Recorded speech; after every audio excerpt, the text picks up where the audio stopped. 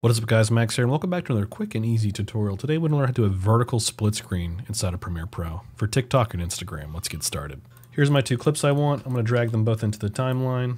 Let's keep existing settings. Right now they're both pretty scaled up, so let's highlight both these clips, right click and do fit to frame. I'm going to take this clip and put it on top of this one. Go to Effect Controls and let's move it up.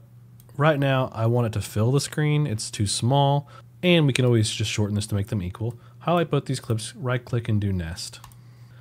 You can name the nest whatever you want. It doesn't matter for me. Click OK. And from here we can just move the clip around. We can scale it up to fit the frame.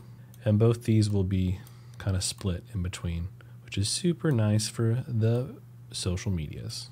And if you're super curious what this looks like in TikTok and Instagram, all you have to do is download my full overlay pack, which gives you the Instagram, TikTok, and YouTube Shorts overlays. Let's drag it onto the timeline, right click, fit to frame, and there you go. You can actually preview what this is going to look like on TikTok. We also have one for Instagram and YouTube Shorts. If you'd like a link to this pack, just comment pack and I'll link it to you. Otherwise, I'll catch you guys in the next video. Peace. And right before we finish up, I'll plug it one more time. Feel free to check out filmit.io. It is a resource for creatives made by creatives, aka me and a small team of developers.